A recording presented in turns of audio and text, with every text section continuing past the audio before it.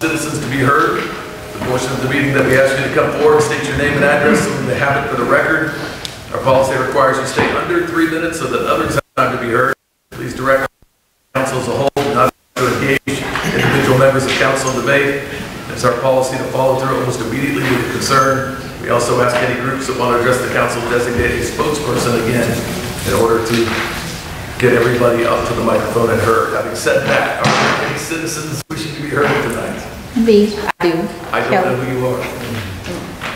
Kelly Saxon. Hi, Kelly. 8 Bowman Place, excuse me, Vadosta, Georgia, excuse me. Mayor and council, I come before you, the citizens, to be heard concerning the women's shelter. Our homeless shelters remain full, and the plan that is in place to refer people to these shelters during bad weather is not a reliable option.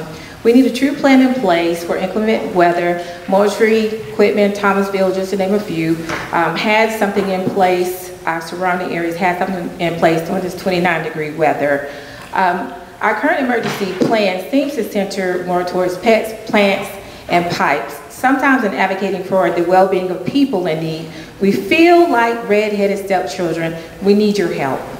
I do want to say, when we come to you, the soup kitchen closure, we came to you about this. We had a meeting, and the city manager and the assistant city manager came down and helped us in this soup kitchen and donated items out of their pockets. We appreciate that. Councilman Harden, before he even became a councilman, has supported the soup kitchen even before it closed. I do want to thank you for that Stump Out Homelessness event that you all helped to sponsor with us last week or the week before last. Also, I came before you concerning some barriers to employment that we were facing with the credential needed for employment. You all have fixed that as of January the 1st. We appreciate that. We had that point in time count last week, and under the direction of Ms. Anitra Riley, through neighborhood development and her staff, they helped us to count and meet the needs of people in our community. So we thank you for that. We still have more issues to tackle and work to do. We all know that Rome was not built in a day. But we do know that if we do nothing, it would never be built. I appreciate you all not being a big bad wolf government. I appreciate the open door policy with no barriers to citizens who want to be heard. I appreciate you letting me speak today. Thank you. Kelly, thank you for your passion. Thank you for your shirt too that says thankful. Are there any other citizens wishing to be heard? How y'all doing? Lewis Gordon, Shannon Circle. That was a look at God moment, because what I'm here to talk to you about today. So last year we assisted VSU students who were living in Blanton Commons. They came under new management, and the students at the beginning of the year got like really short notice that they would basically be kicked out. We worked with the tenants union trying to talk to the management there for a decrease in some of the fees, because like they were saying, hey, we got to find a place to go. We can't pay these extra fees to move out really quickly. And they were also dealing with living conditions that were not suitable for them. As Ms. Saxon just brought up, we do have an issue with homelessness, and one of those groups right now are college students, y'all. The cost of college is insurmountable now. Most people going to college now will never get rid of their student loan debt, okay? Two of our biggest draws here in Vadosta are the military base and the college. A lot of our business owners here know if you're going to do sustained business in Vadosta, you got to be able to deal with military, college, and then the at-home population, right? I think that we can do a lot when it comes to taking care of these students. We should not have such a large population of homeless college students. Last time I checked, I want to say it was somewhere around 900, I think it was. 900 college students, y'all. Think about the barriers to learning that that creates.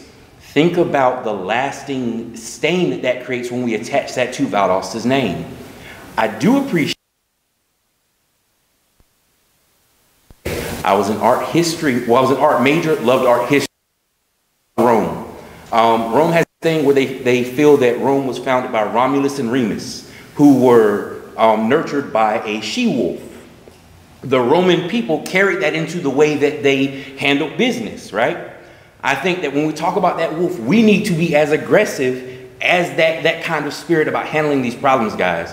Because I know we say, okay, Rome wasn't built in a day, but think about what it feels like when you are a college student, homeless, trying to deal with student loans, worried about where your next meal comes from, worried about where you're gonna lay your head at night. They need an advocate. And we have enough people here who care about these kids to come together and solve this issue. Y'all know my office, we're always here to help, whatever we can do. We have enough people here who care. We should not have homeless college students. Thank y'all. Thank you. Are there any other citizens wishing to be heard at this time? Looks like I'm last. Please state your name. I bet you're not last. Bill Love, 2207 Azalea Drive. Congratulations, Nick. Great campaign. Guys, I'm here to talk about the police department. We don't have enough police. We're not making enough effort to make ourselves safe in this community. We're hearing shots every night over on G.B.R Drive.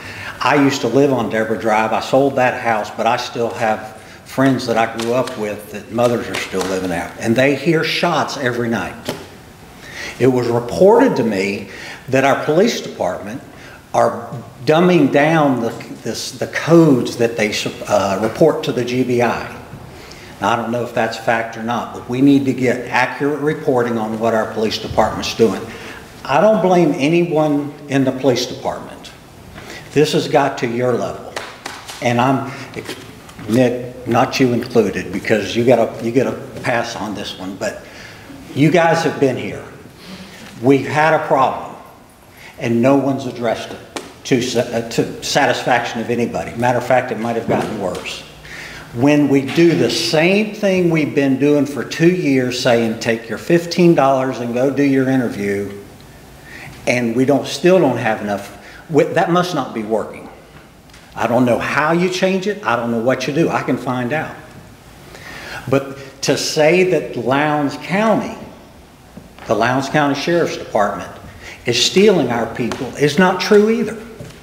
I've talked to those guys. They come over freely and they go to them. So that's not a problem. What I would like to see happen is an exit interview from a private source. When somebody in the police department quits, they go and exit interview out, but we're not doing it. You get a private source, we don't name who they were, and let's find out where the problem is. Because we need a police force, because deaths are starting to rise, shots are starting to rise. Heck, I saw 3 kids riding down the sidewalk, riding over here on motorcycles. Down the sidewalk. They passed 2 police cars, ours. So and they didn't turn around and go get them, they just let them go. And these weren't the little scooters. These were regular dirt bikes. So I've gone to the GBI, I've put my request for information in there. I'll be back, it takes 8 to 6 weeks. I want to see what the total number of reports were last year. But let's work together. We can make our community safe. We have to make our community safe. And if this is not #1 on your list, gentlemen, ladies, it should be. Because it could be your child that gets shot, like the poor girl over in Remerson. Thank you. Hang around. Thank you. Appreciate it. Are there any other citizens wishing to be heard at this time? George Boston, Ryan, 504 Oak Drive, Vadosta, Georgia. I'm under a 11-year criminal trespass by the Lowndes County Sheriff's Department or Lowndes County School System, and nobody will remove me in writing. That was after the KJ death, as if though they didn't want me recording those kids who may want to speak with me. On Wednesday this week, when they tore the Liberty Theater down, I was recording as free, and a Vadosta a code enforcer came and told me that I had to move or he would call the police. I told him and explained to him I do this across the state and America, really, because I've been on Nebraska doing the same thing, doing the same thing, so I'm very familiar with the law. I told him that you don't have any tape here down the sidewalk, you only have the street says closed. I said, I respect that. That's why I didn't drive my vehicle. But there was nothing to divide the sidewalk, and sidewalks to me are open to the public. And I know you all put out signs because I've seen them saying sidewalk closed. So police officer came out, I explained to him, and he was cordial. He said, that makes sense what you're saying. I said, no, it's the truth. This code enforcer, who was black, I can't think of his name, he called another set of police officers. 2 more came. And I told him I'm ready to be arrested and I'm gonna sue. Make a long story short, it wasn't too long before those second set of police officers took that crime scene tape and taped it to the building so nobody could go across the sidewalk. That's what they should have done in the first place. They just made a correction that I could see. And I was trying to tell the code enforcer, and I have it on video, you're gonna see it on my YouTube channel, there was people next to the building. And I said, you didn't say nothing to those people. I got pictures. So I just want to agree with Mr. Love that there's a great possibility that we need more training or something in our police department. What makes me so sick at night, I haven't seen a city yet. There's so many cars driving with the headlights out at night. Have y'all noticed that? And if you haven't seen it, you will hear about it when somebody had been an accident. May have already been accidents. I see police officers. I've seen one state patrol see the lights out. Nobody say nothing. And I'm scared as hell anyway, traveling the streets the way things are. Peace, man. Tell y'all good evening. Thank you, George. Are there any other citizens wishing to be heard? Hey, my name is Anthony Fudge. I live on 2104 Pin Oak Circle, and I'm the recipient of most of that rain and flood water that comes to Lakeland Avenue. I'm about 3 houses from the fire station, and since the year 2000, I keep about 40 to 45 50-pound sandbags in my yard to put out on a heavy rain. And getting a little older, about 60, the elbows and shoulders not working anymore that good, you know, to be picking up them sandbags. So hopefully this retention pond, what have you, going to be put on Lakeland is going to help. Because it wasn't just a hurricane, my house was flooded 3 times. Okay, when the hurricane hit, my house had 22 inches of water inside, and my neighbor that shares a fence with it had none. Okay. Years before you built the new annex for the city, I came down to the city when I was still in the Air Force and asked about the permit for the foundation of my home. I was told it was 28 inches. Questioned the information again maybe 3 weeks ago. Nobody knows where it's at. So hopefully this retention pond, whatever you got going on, hopefully it works, because like I said, my body can't keep lifting them sandbags, you know. So, and then if I sell it to one of you guys as family members, I don't have to tell them it floods because it's not a flood zone. You know what I mean? All right, thanks for your time. Thank you, Anthony. We'll keep our fingers crossed on that. Any other citizens wishing to be heard at this time?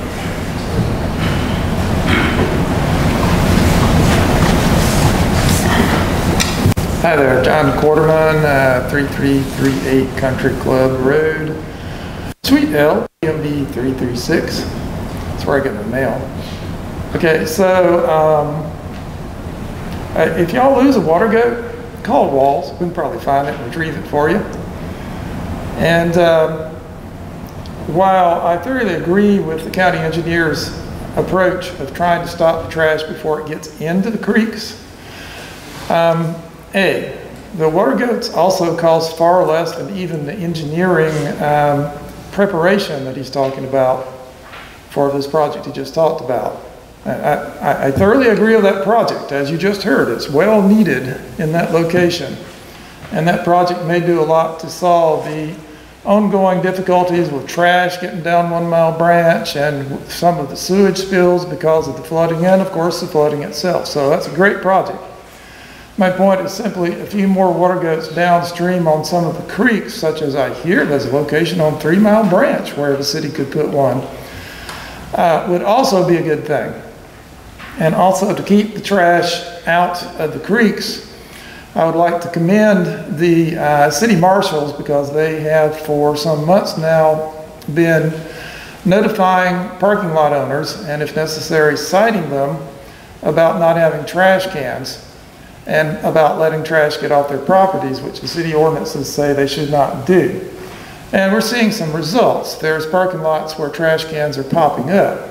So that's good. I know that's slow, but I commend the marshals for starting the process at least and having some results. I will note that last time I looked in the 5 Points parking lot, which is owned by the city, I didn't see any trash cans.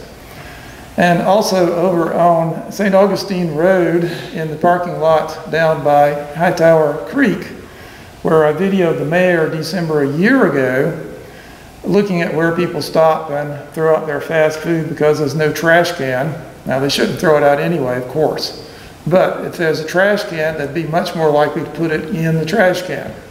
And the ordinances say not only there must be trash cans, they must be strategically placed. So it'd be really nice after a year and counting to get a few trash cans down there. So it's more like that can be done. But anyway, I would like to commend the city engineer for that project and others he's working on, and also the utilities director. I noticed there seem to be fewer spills, they stop faster, and they get reported better. So I know you'll think this is out of character, but I came mostly to compliment the city of Vadosta. Thank you. John, thank you. One more thing. You're all invited to the chairman and mayor's paddle, mayor and chairman's paddle, March 2nd, starting at Langdale Park boat ramp, going down to Troopville boat ramp. Y'all come. I'll finish the rest of my comments. Are there any other citizens wishing to be heard at this time? Seeing none, we'll end that. You can turn it over to the city manager's report. A lot going on in the next February. So some great things to get involved in. We have our Young Game Changers Steering Committee that's going to kick off on February the 1st, 10 a.m. At the Women's Building. Also on February the 1st, the Love Your Downtown campaign begins. Downtown Vadosta, February the 3rd, noon to 7 p.m. Our second annual Big Game Bash with Pepsi.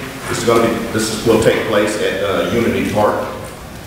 February the 5th, starting at 11 a.m. Our National Burn Awareness Proclamation, Fire Station 1. February the 7th, 10 a.m., the groundbreaking for Harbor Station. This will take place at 401 14 at 11 a.m. The Employee Valentine's Day Luncheon will be held at 1901 Barack Obama Boulevard.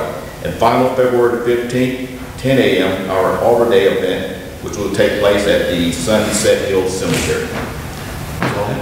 Fantastic. I'll add a couple more just from memory. February 15th at 11:30, the rededication of Southside Library.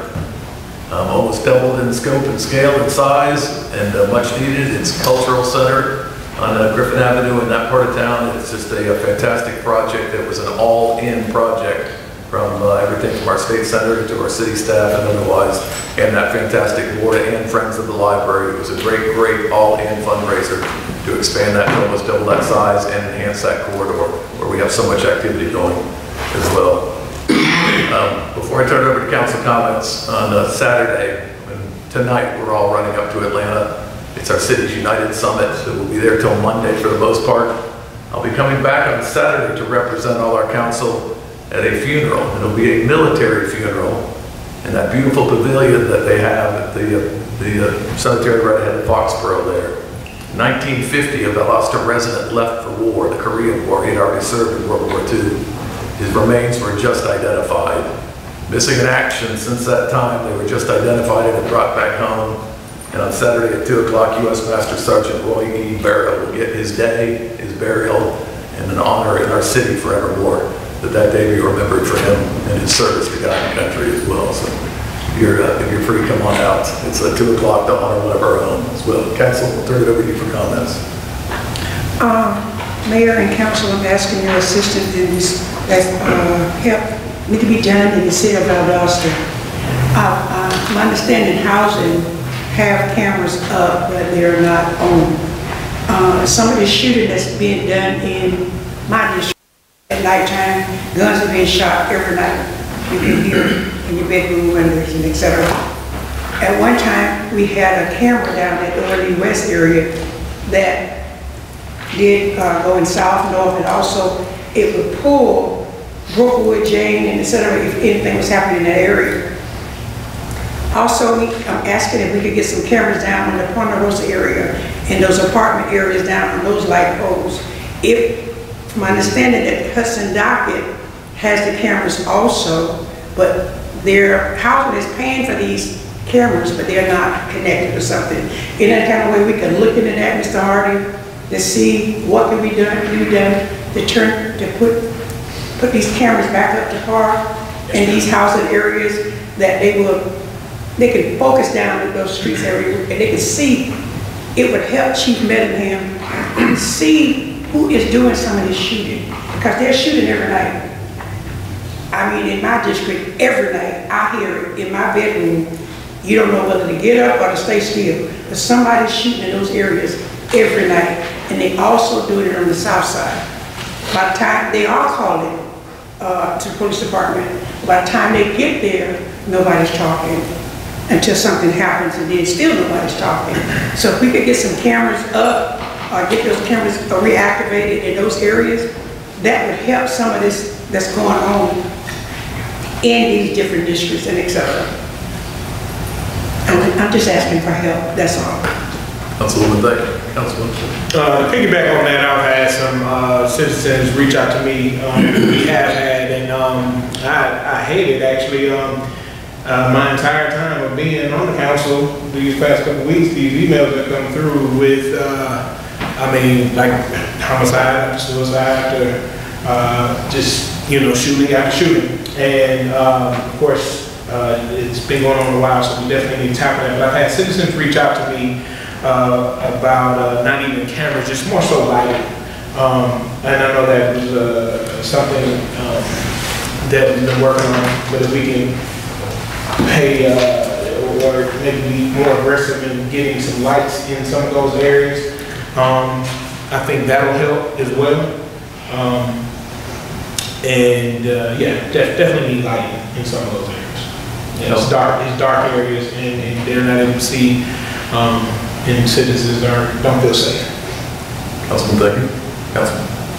Good. And Senator? No. Thomas? Unfortunately, you're correct, Councilwoman Cody and Councilman Hardy. About 3 years ago on Oliver Street, there was several calls. There was a problem, but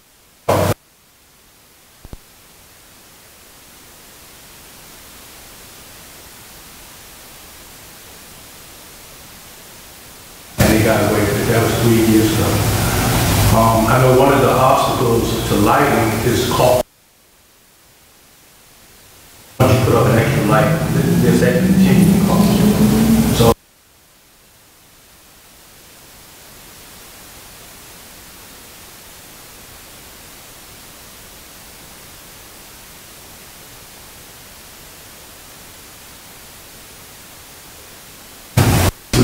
Thomas, thank you. Thank you. Let's see no more council comments. I'll entertain a motion to adjourn. Motion to adjourn. Second. All in favor, thank you, everybody.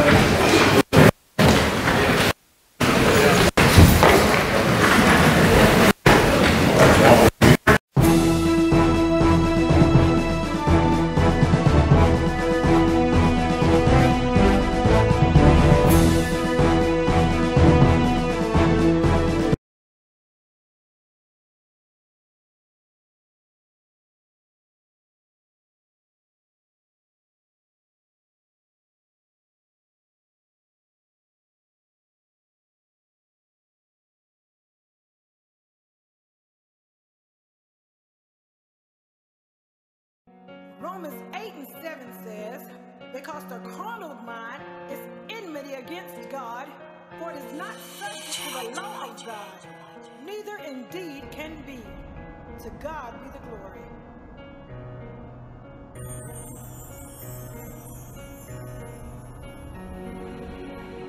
Lord, I'm asking you to fill this place. My life is like an empty space. Trying hard to be like you. Lord, I need your guidance and strength to pull through. When I realize you're all I need, that's when I made the choice to be free. Temptations and battlegrounds, coming fast, working hard, trying to get me down. Along with cotton. It was a diversified operation that ran entirely on bound black labor, regularly abused and working for no pay. Yeah, thank you so much. Vadosta, as we all know, was the seat of Lowndes County, just miles to the east of Kinderlou. The city, our city, was founded 1 month after the election of Abraham Lincoln and 4 prior to Georgia's secession. After the war, the town became a cotton farming hub for South Georgia, the bulk of former slaves in the region turning to sharecropping to survive. But while sharecropping was a value added for landowners without the resources for acquiring state contracts for revenue.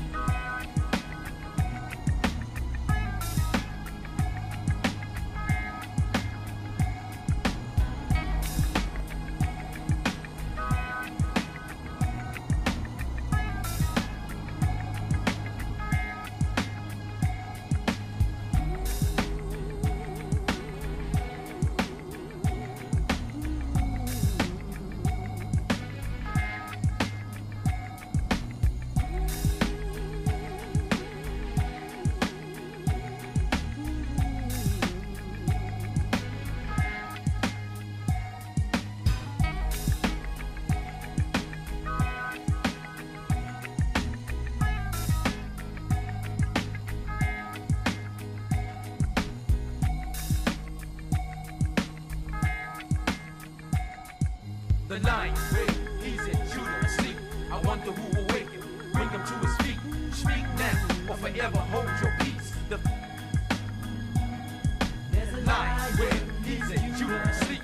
I wonder who will wake him, bring him to his feet. Speak now, or forever hold your peace.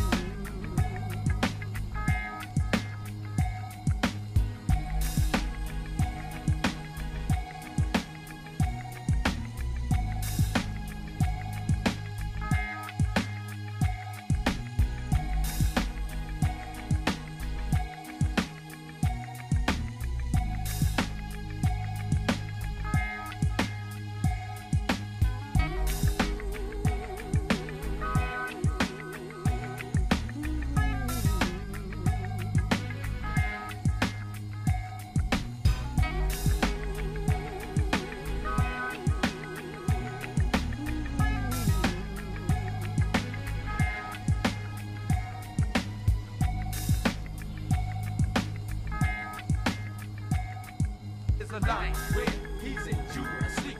I wonder who will wake him, bring him to his feet. Speak now, or forever.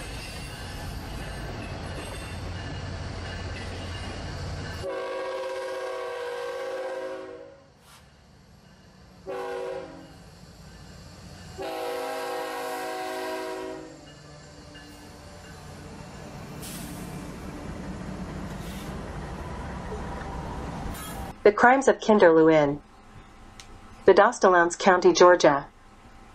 Convict leasing in Vadosta, Georgia 229-333-5947.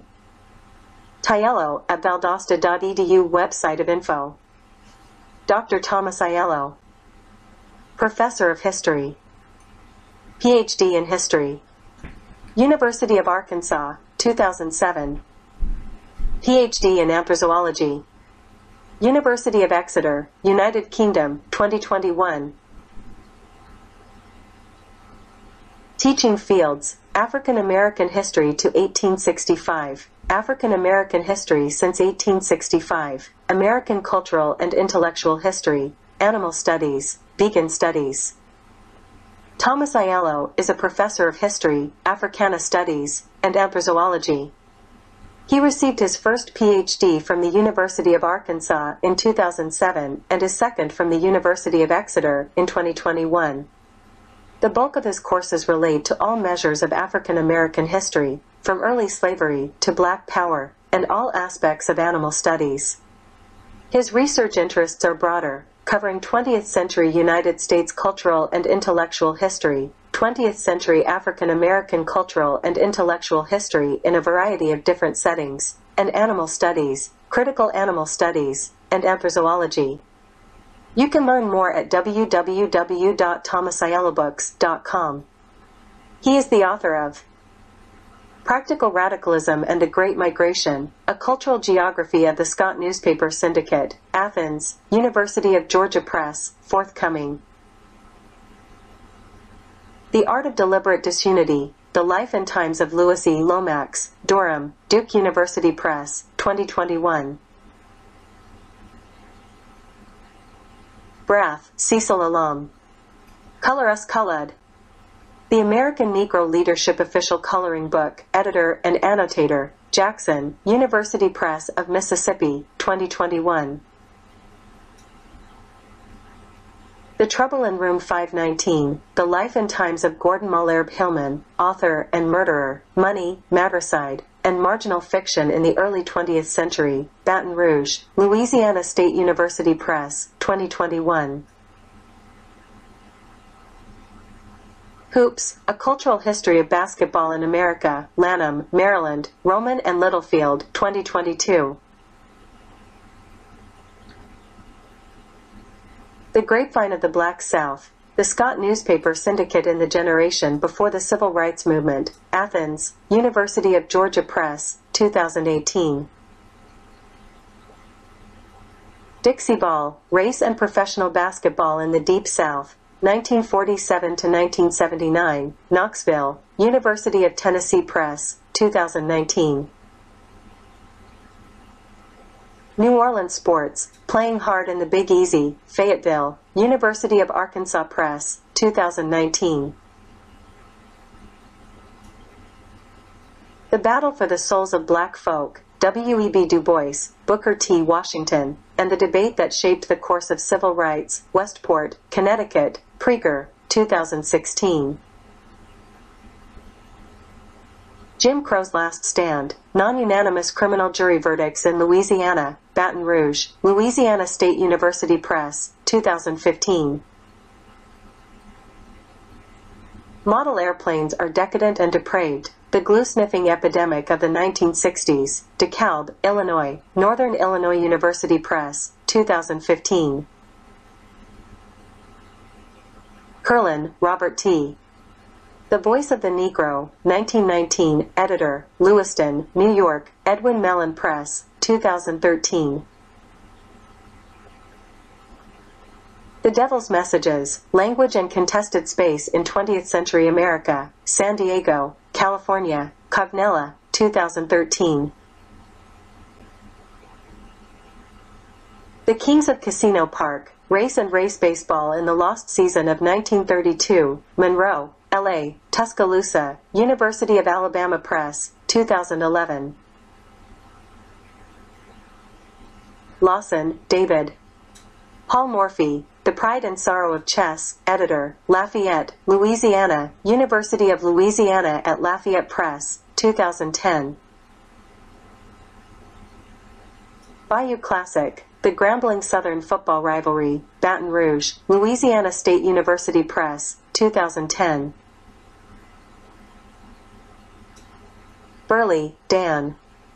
Dan Burley's Jive, editor, DeKalb, Illinois, Northern Illinois University Press, 2009.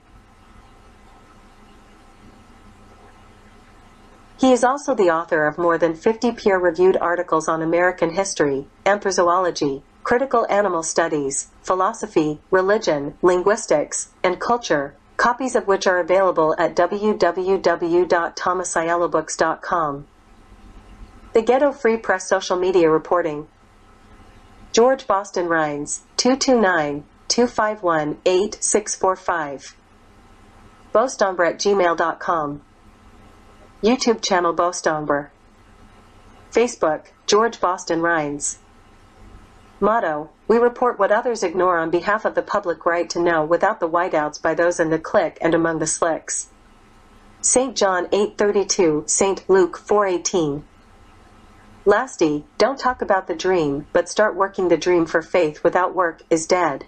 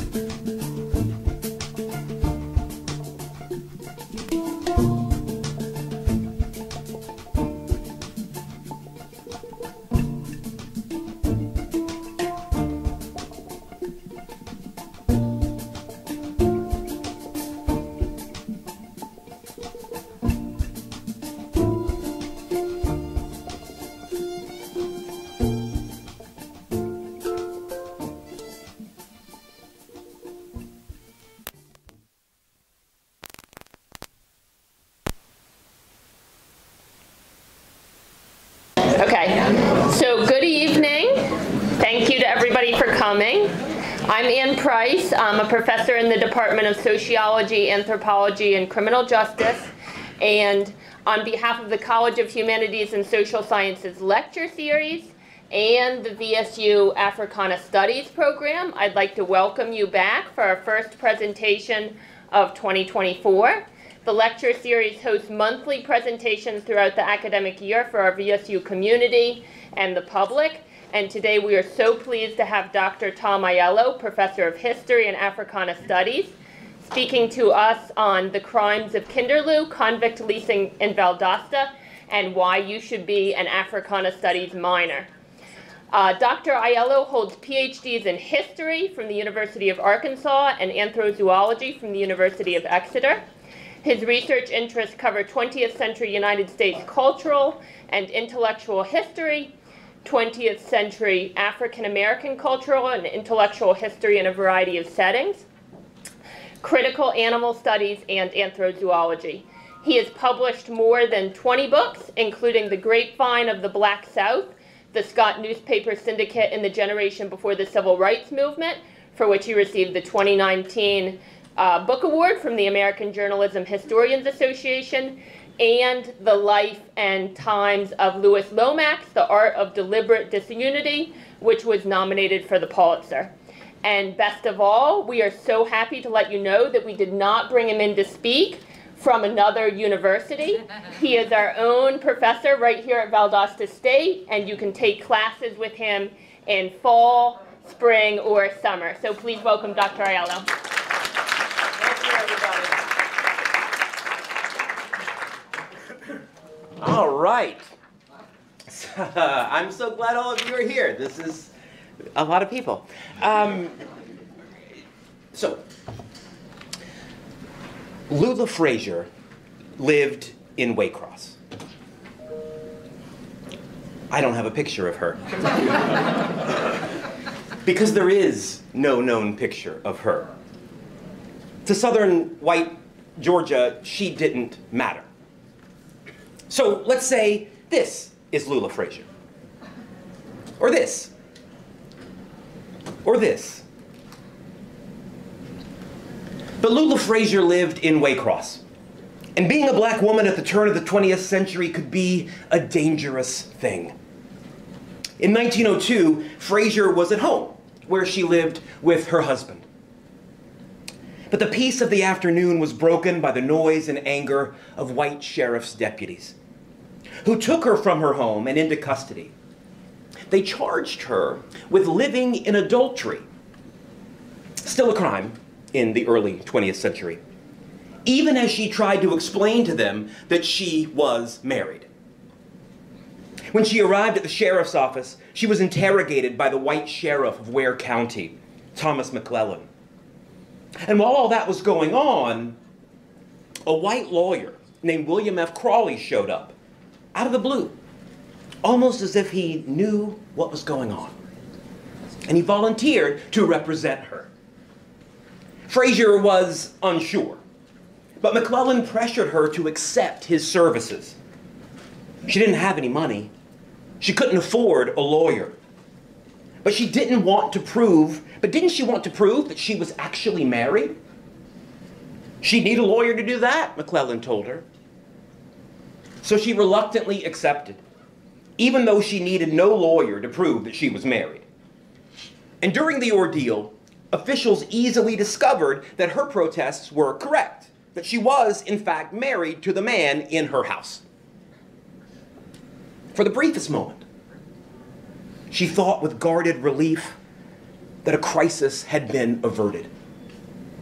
One of false accusation that had affected so many black residents of South Georgia since the end of the slave period. But only for the briefest moment. McClellan and Crawley told her that they had verified her marriage, but now she owed money to Crawley for his legal services. I did not see why I owed him anything, and I had not stood any trial, she explained. He had just showed up and now wanted payment, a payment she obviously didn't have. And so the two white men called Edward McCree, a member of the vaunted Lowndes County McCree family, owners of the Kinderlou convict camp just outside of Valdosta on what is now Highway 84. The McCrees were controversial figures in the state because of their behavior towards black convicts at Kinderlou. But they were scions of the local community. Edward McCree, for example, had just won a seat in the state legislature to be Lowndes County's representative, where he would serve 3 terms. So McClellan and Crawley wired the McCrees to come to Waycross for woman. The McCrees agreed to pay $50 to acquire Frazier, then took her back to Kinderlou to work her in bondage for 9 months. Frazier was not, then, a convict. She wasn't even a debt peon in the traditional way we think of debt peonage. She was taken to Kinderlou after intentionally being tricked into her own bondage. When she finally made it back to the Ware County Board of Commissioners in Waycross 9 months later, she testified to the horror of her ordeal. "Were you allowed your freedom when you got there?" the commission asked. "I was locked up at night until 2 weeks ago," she told them. "How long have you been there?" 9 months. "Did they pay you anything?" "They never paid me any money while I was there. They promised to pay me $5 a month, but never have paid me anything." "What did you do there?" the commissioners asked. "I worked in the field and milked and cooked for the hands." "Did they whip you any?" "They whipped me twice with a leather strap wide as your 4 fingers." "What did they whip you for?" "Well, they claimed I was trying to run away one day when I went to the cow pen, and another time they said I was neglecting my work." That wasn't all. The McCrees also asked her to bind her 8-year-old son to the plantation as well. When she refused, they told her they would get him anyway, that her presence at Kinderlou was tacit consent to take the boy into bondage as long as she was there. And then there was the forced marriage. Mr. Ed McCree made me marry a man named Henry Hadley. "Didn't you tell him you were already married and had a husband here in Waycross?" asked the commissioners. "Yes, sir. I told him I had a husband here, but he laughed and said it didn't make any difference as I would never see him no more." "Who married you?"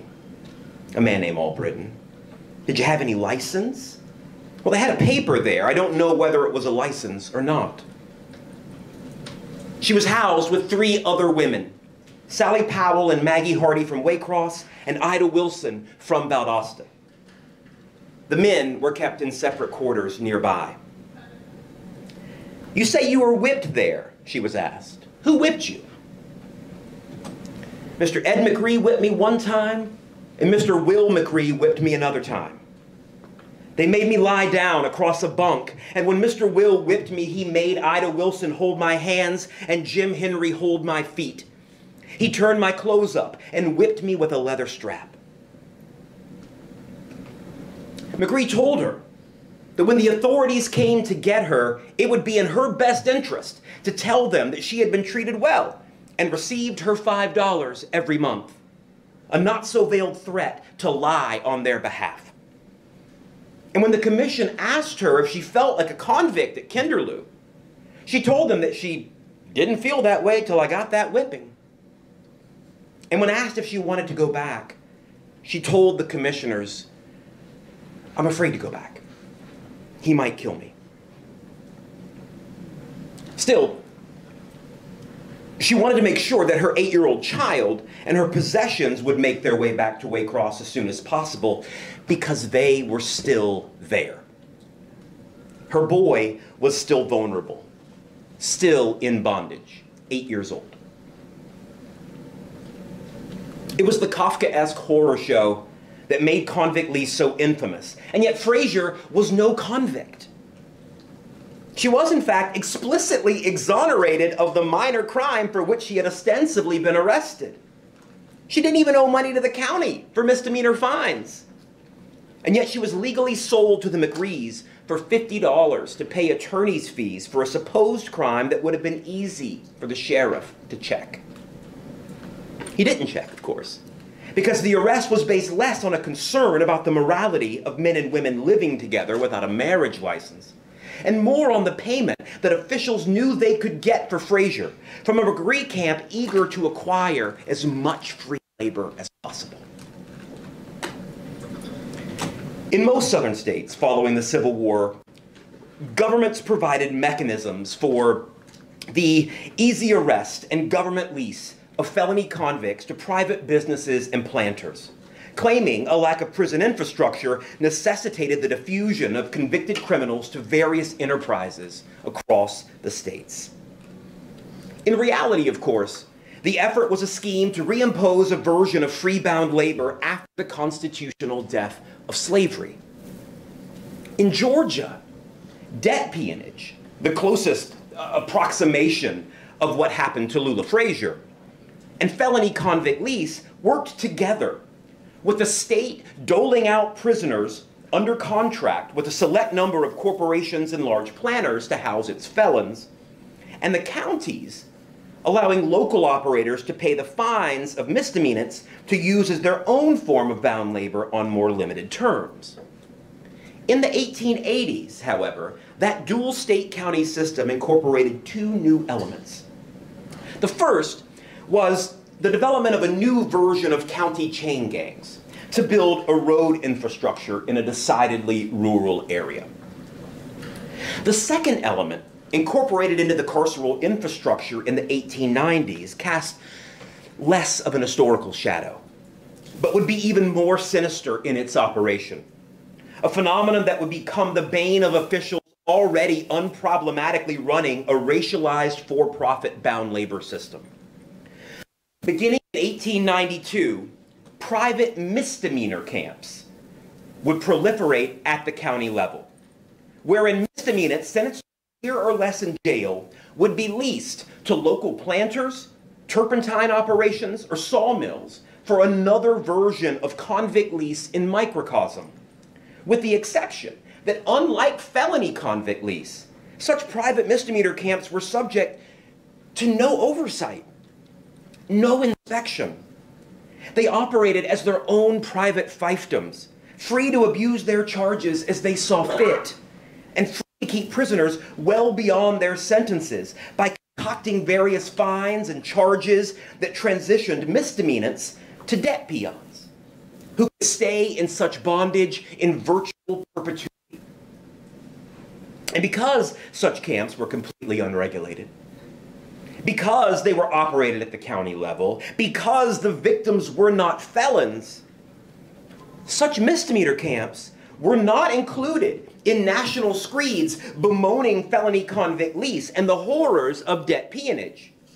They operated in the space between felony lease and peonage, binding the two by incorporating elements of both.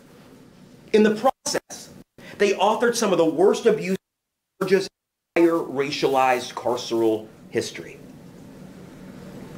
Private misdemeanor camps have largely been omitted from the historical narrative of convict lease. But they are vital to that narrative because they provide a connective tissue between the more analyzed elements of felony convict lease and misdemeanor debt peonage. They were the ghost in the machine, a violent middle ground that hid in plain sight, leaving a lack of state oversight that forced the incarcerated themselves to work with federal prosecutors to seek relief and to publicize the abuses going on in the region. It was a resistance to slavery a half-century after slavery had officially run its course. And it was successful. Several federal cases were brought in the Northern District of Florida and the Southern District of Georgia that created anti-peonage precedents and brought national attention to the plight of black-bound labor in what became known as the nation's turpentine belt. Georgia would eliminate its convict lease system, both felony and misdemeanor, in 1908, in part because of the pressure brought to bear by those cases. And many of those cases centered on the South Georgia misdemeanor convict camp called Kinderlou.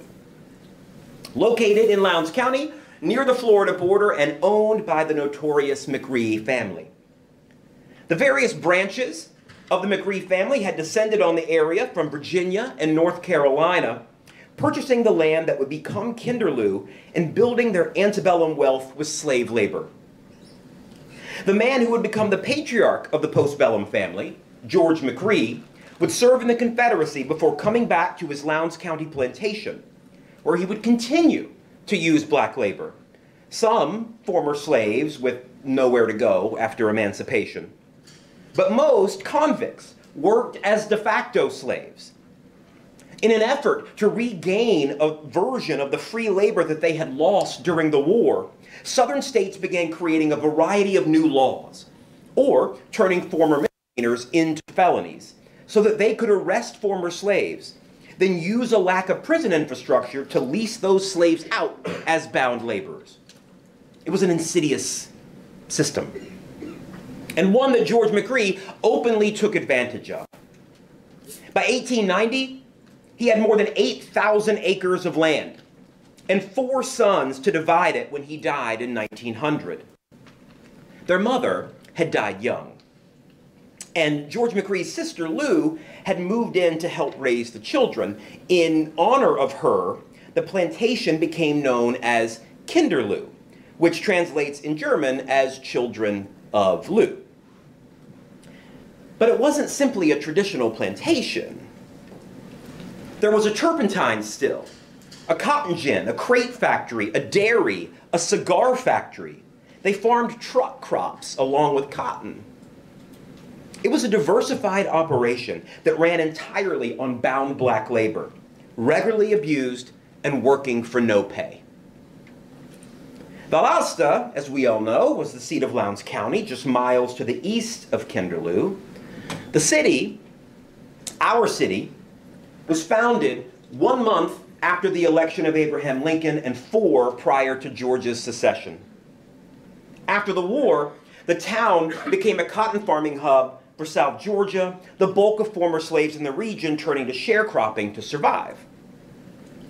But while sharecropping was a value added for landowners without the resources for acquiring state contracts for felony convict labor, county officials understood that creating a free labor pool more mobile than the proto-feudal tenant system that kept farmers tied to land plots and didn't leave room for the kinds of diversification that entrepreneurs like the McCrees wanted to enact, was a value added to the local economy. Thus, to help farming and industry develop and thrive, Vadosta and Lowndes County would, in the 1880s, begin the process of arresting small-time black offenders and sentencing them to fines that could be paid by influential white planters, giving those planters a labor force that they could move around as needed for various enterprises, rather than waiting and hoping that a farm tenant or sharecropper would have a healthy crop that would yield some measure of profit. This was a guarantee. It was a galling, overtly racist use of the criminal justice system, and it was a standard of the Deep South white supremacy that enveloped both the state and region. Among all southern states during this era, explained Martha Myers and James Massey, none exceeded Georgia in the prevalence of repressive mechanisms of social control directed toward blacks. Hundreds of lynchings and legal executions accompanied a black male incarceration rate that ranged between 2.5 to 9 times higher than the rate for whites. And that is what these charts demonstrate here. You can see so if we are starting a carceral system that incentivizes taking former slaves and putting them into bondage, you can see that from that point, the rate of incarceration and how it rises up into the end of what we know as convict lease.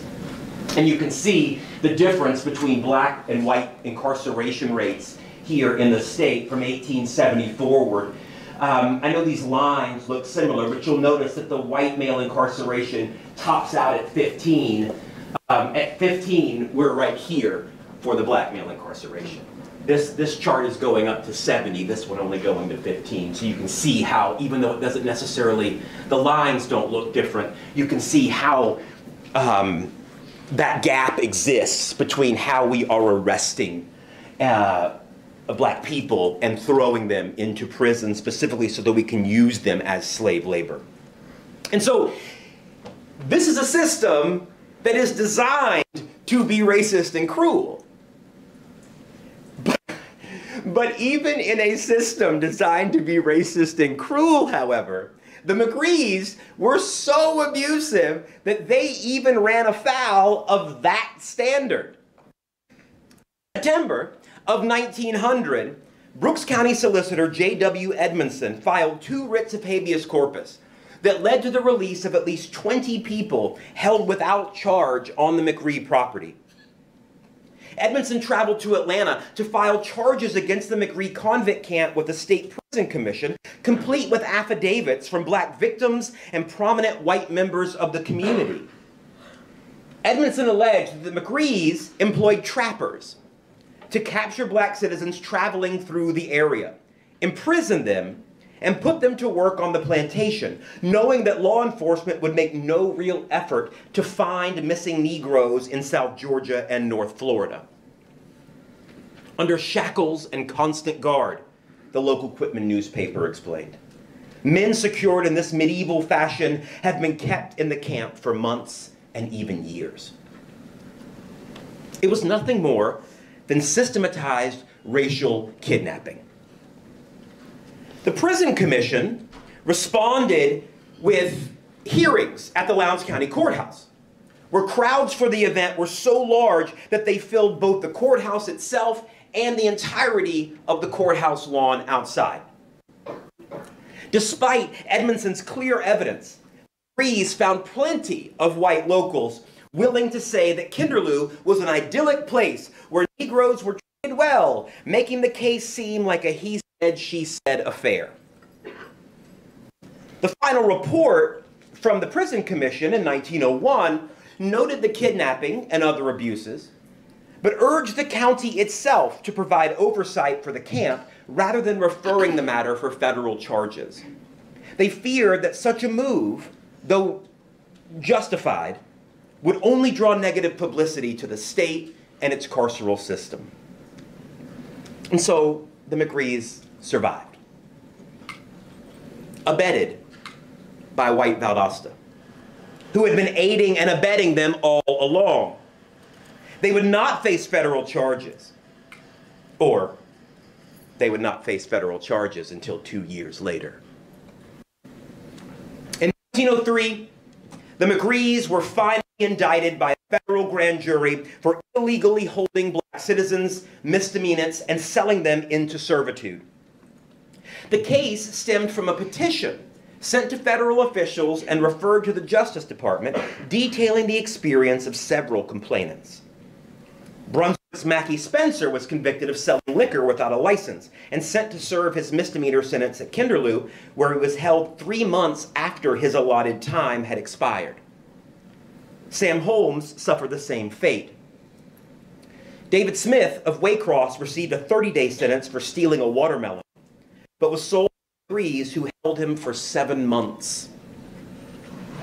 Henry Wilson suffered an even worse fate, acquitted of the charge against him, but sold to Kinderlou to pay his lawyer's fee. He was held there for 11 months. The stories were real. They were horrifying. But their use was precarious, as the bravery of the witnesses clashed with the willingness of white locals in Vadosta to silence their testimony. This picture is actually taken from 2 decades later. This is Vadosta in the 1920s.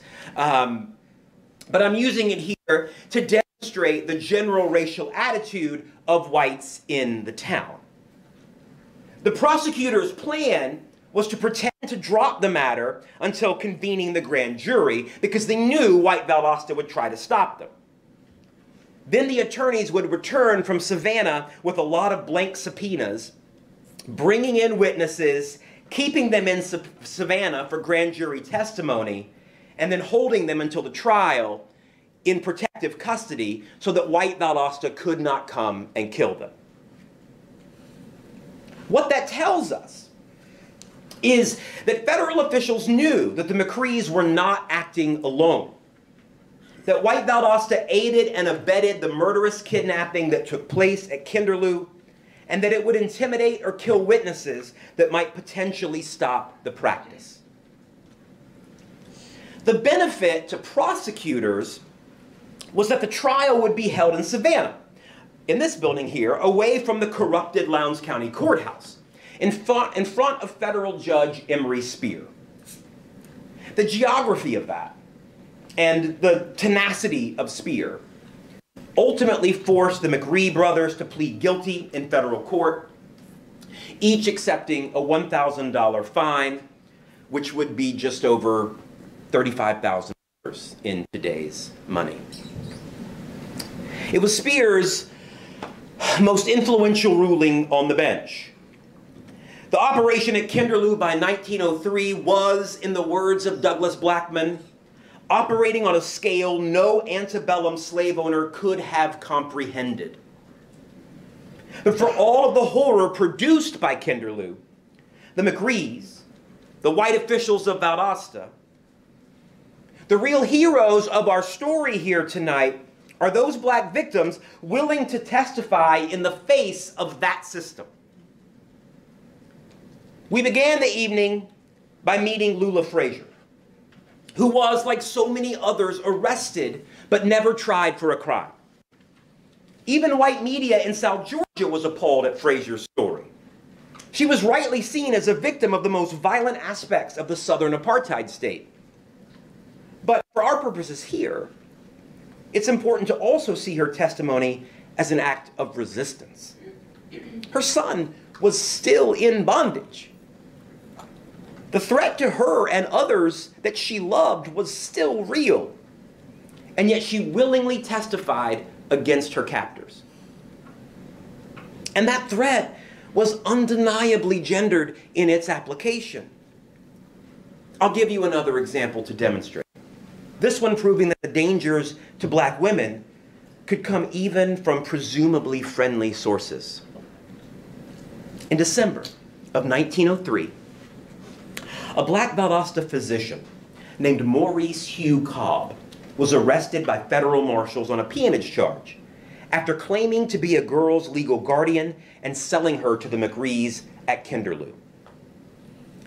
Cobb was one of 2 black doctors in Vadosta. A widower at a young age. In 1901, he married his second wife, and the 2 moved to a large house on South Patterson Street where they rented rooms to black boarders needing a place to stay in the segregated city. This is not that house. This is the Prescott Hotel, which was also on South Patterson Street, but this is 2 blocks away from where this house would have been. Lula Durham was only 15 years old. I don't have a picture of her either,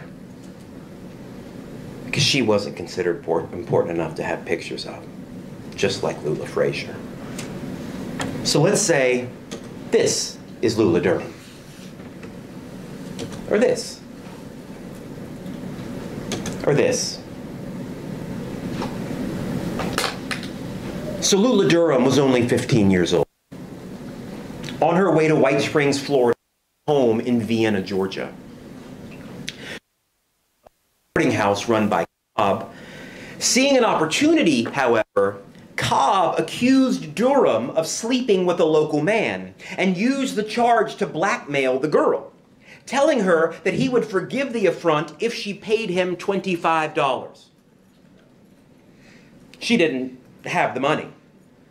And so he and a partner, another black man named George Hart, called Frank McRee, claiming that Durham had been a patient of his medical practice who owed him the $25 for his medical services, which is all just made up. He, Hart, and McRee then pressured the girl to agree to serve time at Kinderlou to pay her supposed debt, keeping her in bondage for 3 months. Durham's mother hired a lawyer to attempt to free her, but they were forced to fight not on the blackmail charge, but instead on the manufactured claim of restitution for medical services. Ultimately, the mother had to pay the McRees 3/4 of her quote-unquote debt before her daughter was released. The stories are horrifying. And it was precisely that horror that drew the charges. Peonage itself was sanctioned by the state. Instead, it was Cobb's collusion with the McRees to abuse the system. And this was not the only time he had served as a functional agent for the McRees in kidnapping black travelers and sending them on for a cut of the profit. It was his collusion with McRees to abuse the system, not the system itself, that brought him under legal scrutiny. For all of these abuses, the system went unquestioned. Cobb and Hart received federal charges and appeared before Judge Emery Spear, same judge, in Savannah. This sort of thing is bad enough, he argued, when done by white people toward a member of your own race. But it is a great deal worse when done by colored people, he told them, in a case finally decided in March of 1905. I am afraid if you had remained in Africa, that you would both have become leaders of bands of slave catchers who swoop down on the unprotected kraals of the Hottentots or Congo and seize the defenseless people and bear them off to sell them into slavery. Cobb pleaded guilty and was ultimately fined $300 in lieu of prison time, which is $10,000 in today's money, for legitimately kidnapping people. 100 years later, Angela Davis explained that black women endured the cruelties of the convict lease system unmitigated by the feminization of punishment. Neither their sentences nor the labor they were compelled to do were lessened by virtue of their gender. Frazier experienced those cruelties, however, with a decided feminization of punishment. Her vulnerability all the more pronounced because of the sexual outlet she could provide to rapists unwilling to countenance her humanity, and the satisfaction she could give to a new husband foisted upon her as part of her supposed punishment. We don't know about Durham's vulnerabilities on this count, but it's fair to say that we can speculate. Frazier's case was unique in that it became a national story. Durham's never did. What media accounts didn't understand, however, was the dependency of such peonage and kidnapping actions on the maintenance of private misdemeanor convict lease and the lack of state oversight that allowed such abuses to happen. For all the horrors of traditionally understood felony convict lease camps, and they were certainly horrible, Frazier's ordeal would not have happened there without conviction and direct purchase from the state. But here, Frazier's case wasn't the exception, it was the rule. And yet the case brought against the South Georgia peonage and misdemeanor convict scheme focused on abuses within the system, rather than on the existence of that system itself. And because of that lack of focus, that white desire to protect the system that it was charging, Speer gave the McRees $1,000 fines, allowing the other counts to rest during good behavior, he argued.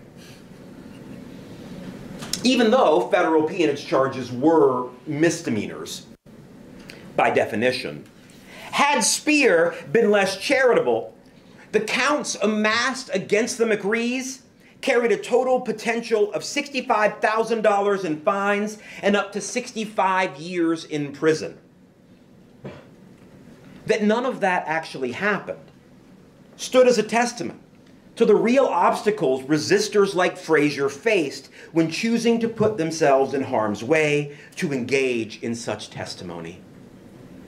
This was a criminal trial that promised Frazier no financial restitution for her ordeal, and yet she was able to alert the nation to the existence of such camps, even though media reports got them wrong and amalgamated felony convict lease and misdemeanor convict lease as the same functional thing. Federal Judge Speer, though, did have a role in making the case into a cause célèbre. What hope can the respectable Negro have? What incentive to better effort or better life if he, his wife, his daughters, or his sons may, in a moment, be snatched from his humble home and sold into peonage? Still, the judge fined those involved $1,000 each, didn't give them any jail time, and later reduced those fines. No one served jail time, never experienced their own version of involuntary bondage. The McRees were threatened with new charges in 1904, but negotiated their way out of them. Then there was the Durham case in 1905. Edward McGree died the following year in 1906, but the family still continued its convict program. The negative publicity of such abuses, however, had worked on state legislators. In 1908, the convict lease system in Georgia, taking effect in 1909. In April of that year, as one of the last payments as part of one of the most insidious systems in American history, the McGree estate was charged $5,617.11 as the last payment made for felony convicts before the formal end of the convict lease system. Felons, of course, were still used as bound labor after 1908, but they were used by counties on chain gangs for public road work. They were no longer in private hands like those of the McGrees. That system also had many problems and much violence associated with it. But at least it wasn't Kinderlou. As for the McGrees, their fortunes dwindled after losing their slave labor. They eventually sold most of their land to the J.N.Bray Company, who in 1946 sold most of that to South Carolina's Taylor Colquitt Company. It was at the time one of the largest regional real estate deals in decades and began the company's and the city's interest in the telephone pole industry, an interest that would remain an integral part of the Vadosta economy into the 21st century. Much of that land would then be used to build an upscale subdivision.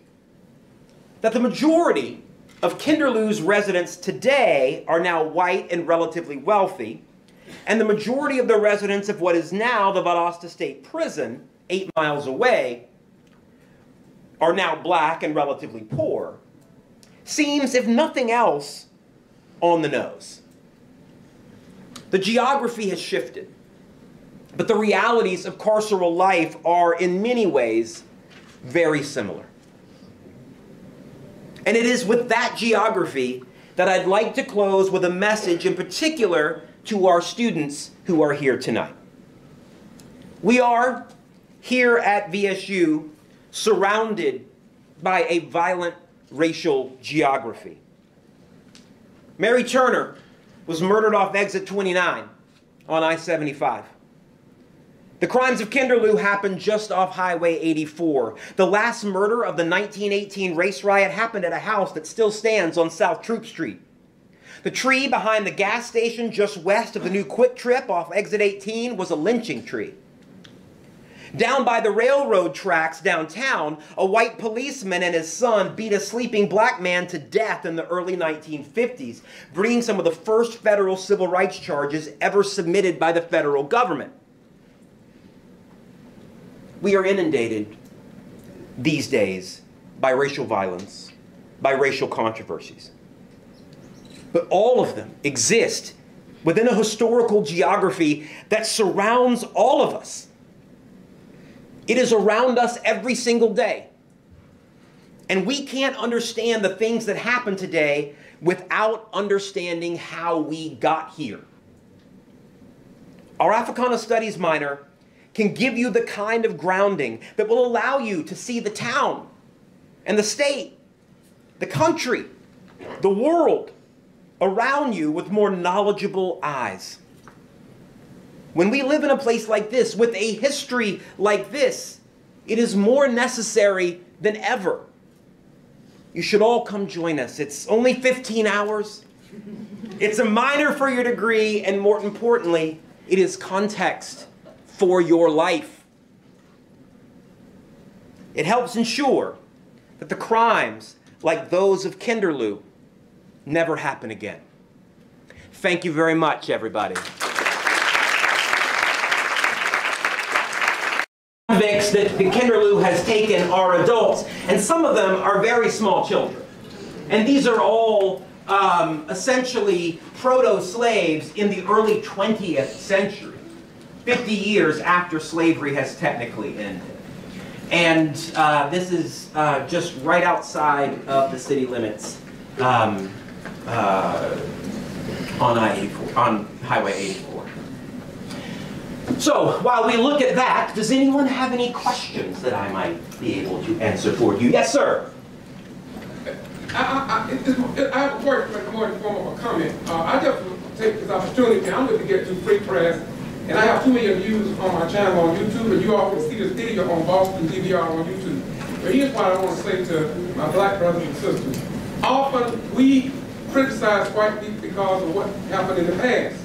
I've been doing civil rights work since 1975, and I will assure you that when we go to I go to presentations such as this. There may be a black doctorate or whatever professional that speaks, but the white Caucasians have done so much work to go and dig up what was hidden. And in some cases, if it was not for the white folks, people would never know this because we couldn't get behind the closed doors to get the information. I have accompanied white people. That's true. I stayed in the hallway. They went in and got the information. But when they brought it out about the Mary Turner lynching, I tell you, it was a piece of cake. And I just like to give all the Caucasian people who have a right mindset to dig history and to assist black folk along with white folk who want to do what's right to move this country forward. Thank you very much. Absolutely. I'm all for Caucasians. Go Caucasians. Absolutely. Big fan. Big fan. Definitely. Yes, ma'am. So, in an age where diversity, equity, and inclusion, African American history, and ethnic studies, socioeconomic assistance, and reparations are being lambasted, misrepresented, criticized as reverse racism by the party that represents the majority of Vadosta, and politicians such as District Representative 175, John LaHood, Kemp of Florida, and Governor DeSantis. What do you have to say to the audience here about how crimes of places such as Kinderlou might affect black residents of South Georgia, or just Georgia overall today? Well, I'll tell you, the good old boys were pissed off that we were even having this talk tonight. I don't know why they would be so offended, but they were. And it's interesting that you say that. So first of all, for our students, there is no such thing as reverse racism. That is not a concept that exists in the world. You cannot have racism without power, and white people have power. The idea of reverse racism is stupid. The first time somebody says that, don't ever trust anything else they say. They don't know what they're talking about. But you're right that these things come under criticism quite a bit. And I think what we have to do as students and as scholars, we have to parse the bitter with the better. Because I think you can make a decent argument against some of the things that we on our particular side of the political aisle do. There is an argument to be made against, I don't know, affirmative action. It's not a good one, but you can make one that's legitimate. That's not one that I agree with, but you can do that without being a bigot. You can make an argument against affirmative action. You can make a good argument against reparations without being a bigot. Now, what we have to do is take arguments on face value. We cannot judge these people because of their background. We need to judge them on the quality of their arguments. And if they make a good argument, argue with them. If not, you can dismiss them as racists and bigots, but there are arguments against a lot of these things that aren't terrible. And so what we need to do is to do for them what they have never done for us, and that is try to strongman their arguments and to see if you can make anything out. And doing that, I think, is the way to maintain our sanity in these kinds of ad hominem attacks. The reality is, the vast majority of people who take my black history classes are black. And it's not because our white population of students is racist, it's just because many of them don't assume that that's for them. Because they have come from a climate that says, well, that's for somebody else, that's not for me. And so all those people who end up making absurd claims about color blindness and all this other ridiculous stuff that makes absolutely no sense in the world are doing so not necessarily out of a place of hatred. They're doing it out of a place of ignorance, because they've never been exposed to anything that really has happened here. And so our job, as people who study this stuff, is to get it out to as many people as possible. During slavery, an average white person in South Georgia never moved 20 miles from where they were born. They had a circumference of 20 miles, that was it. They never left anywhere else. They didn't know any other life. And because anti-slavery literature was banned in the region, they had no reason to know the arguments against the way society was. They just assumed that was the way it was because they didn't know any different. They, in a way, were victims too. And the vast majority of them didn't actually own slaves because they were poor. They were bigots. But they were bigots because they didn't know any better and they had never had information to tell them otherwise. Our job is to ensure that everybody has as much information as possible. Because if you don't have the information, you have an excuse. But the minute you know what really went on, it's on you. And you do become a bigot. And you do become somebody who is a legitimately bad person if you don't acknowledge what actually happened because you knew it and you chose to ignore it. And so our job is to force that issue, to use the kinds of research that we gain to put people in a position to make those decisions. And not all of them are going to make the decisions that we want. And on certain issues, reparations, things like that, there are arguments. But you can make good arguments that I don't happen to agree with against those things. But on other things you can't. On the idea of equity, you can't. And if you know what happens in history, it takes away all of those excuses from the other side. Our job is to let them know. And to let them know with, I think, relative sympathy, because they are in an information bubble that doesn't allow them to learn the kinds of things that are actual, historical facts. Yes, ma'am. Yeah. I know you stated that knowledge is important and also taking it back off of what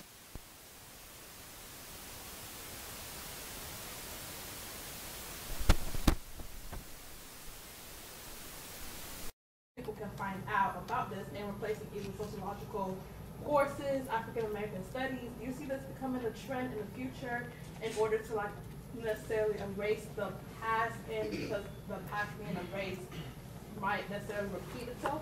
Do you see this becoming a trend? Well, it's going to become a trend, and it's already becoming a trend throughout a lot of the South and a lot of what we would think of now as the West. Mm-hmm. That is becoming a trend, to be sure. But here's the thing. Historically speaking, those people never win. Historically speaking, the people who try to suppress information, the people who try to make their argument by making sure you don't know all the facts, they're always the bad guys. There's never been one time in history, never, when somebody has said, all right, we've got to keep this information from them because if they know it, they will try to be more equal. That person has never been the good guy. Those people are the worst. But they have, importantly, I think, been here since the 1600s. What is going on with our education system might be a little bit new, but it's not really. We didn't get black studies until 1968, and the only reason we got it is because black students in California fought to get it, and then it spread across the country because black students wouldn't go to college unless they got it. Before 1968, there was no black history class. The dominant theory of slavery came from a historian named Dunning who argued that slaves were happy and that it was a great thing, and everybody just accepted it. But black studies is new. Black studies is younger than some of the people in this room.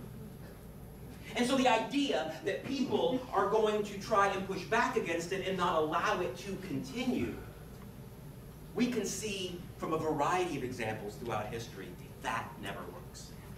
You can't put knowledge back in a box, just like you can't put toothpaste back in a tube.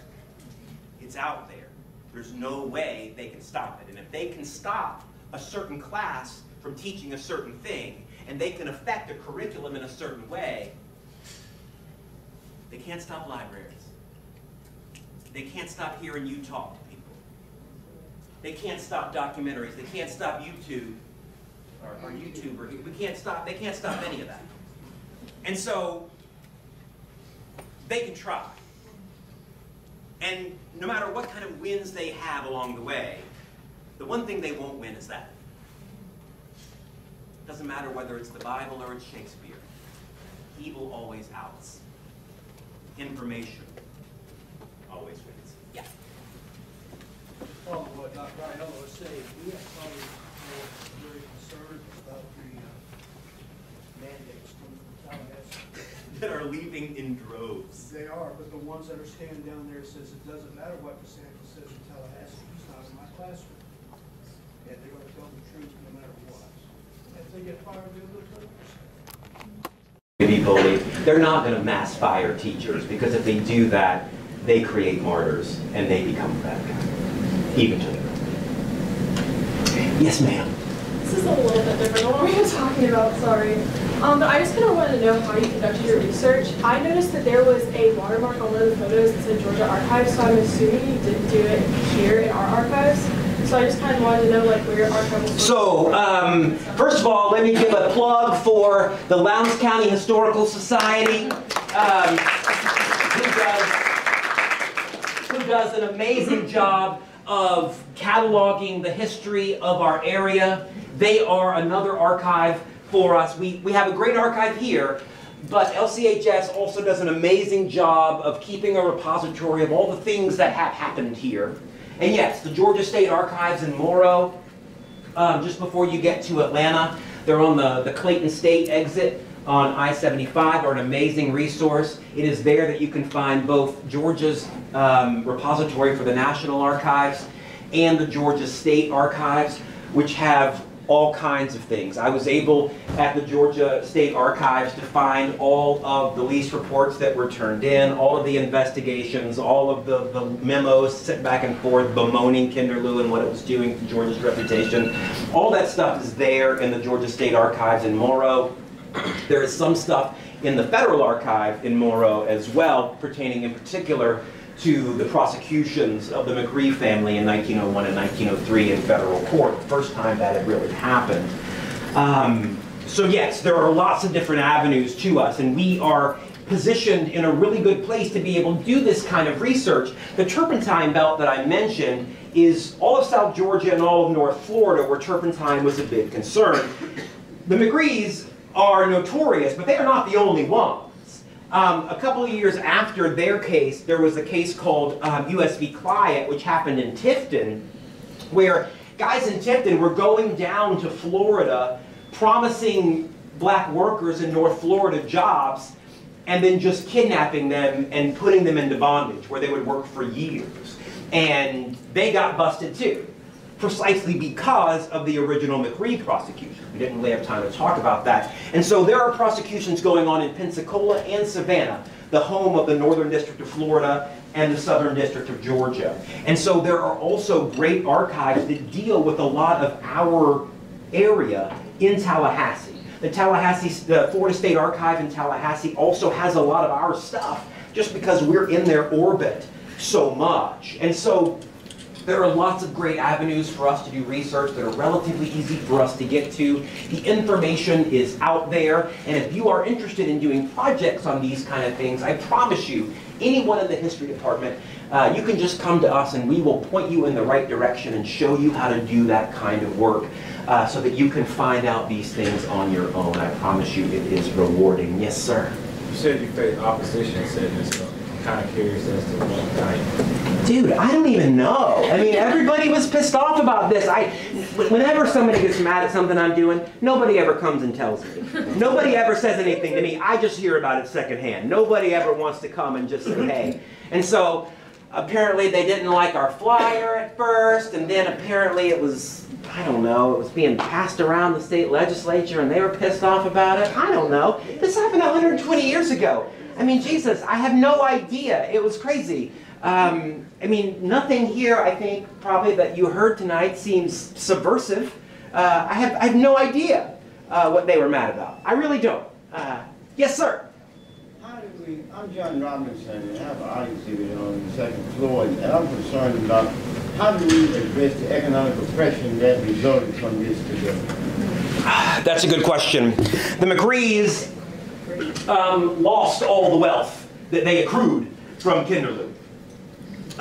They slowly started to die out in the rest of the 1900s and then into the 1910s. As they sold off, all of them moved to Vadosta, where they died in relative poverty. But you're right that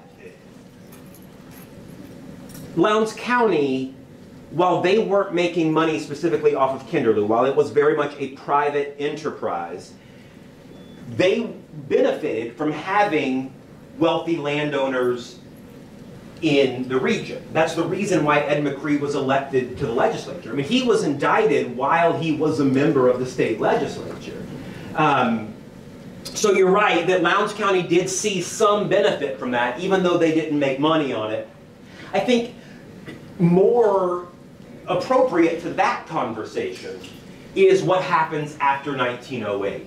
Because it's after 1908 when Lowndes County starts actively taking all those convicts that they would have given to the McCrees and putting them in county camps.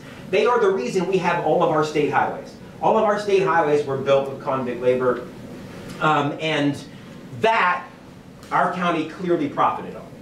That is a direct, quantifiable way of determining the wealth that accrued to Lowndes County from bound black labor. That's something you could actually, I wouldn't exactly know how to do it because I am not a math person, but that is something you could actually put a number on. And I think what might be beneficial in that regard is to do that kind of work, to try to do the kind of work of what a man-hour was in 1910, and let's add up all the man-hours that were used from bound labor who never got paid, that were working for Lowndes County and living in these camps, added up into new compound interest ever since that point. I think that's how you come to figures like that. I wouldn't know exactly how to do that, just because no math. But it is doable. It is not really doable for Kinderlou because the value that accrued to the community is negligible. I mean, this was all for private profit, and that profit went away. That doesn't really exist anymore. But there are cases to make. We never had a, well, we did have one other convict camp here in what was called Lumbertown, which is now Bremerton. They had a convict camp there too. It didn't have as much negativity attached to it, and they only used convicts for 3 years. Theirs was a much shorter run because poor white people got upset because they needed jobs, and why are you using these convicts when you could just hire us to work there? So that didn't last terribly long, but we could do that for Bremerton for sure. I mean, they very much benefited from convict labor as well. There are ways to add those things up.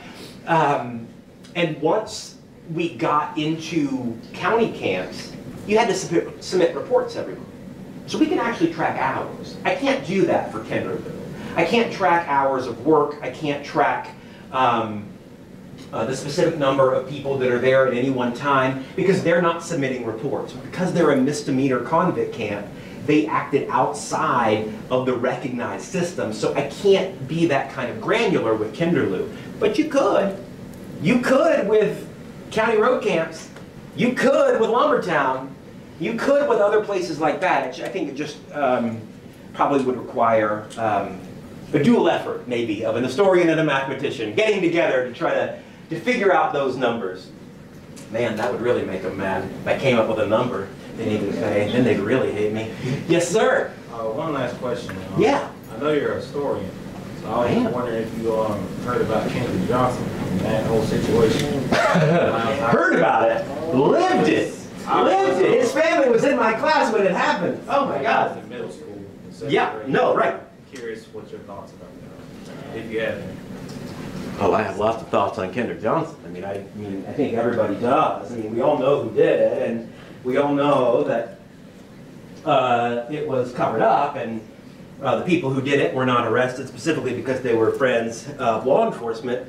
That case itself, though, I think is less important to us for the fact that it is a murder that went unpunished, and more for the historical legacy that it demonstrates. We have a lot of bodies around the county.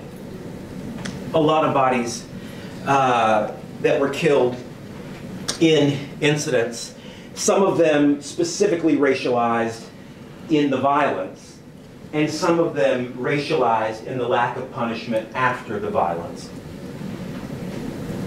Kenneth Johnson, I think, is important to us, partly because he deserves, justice.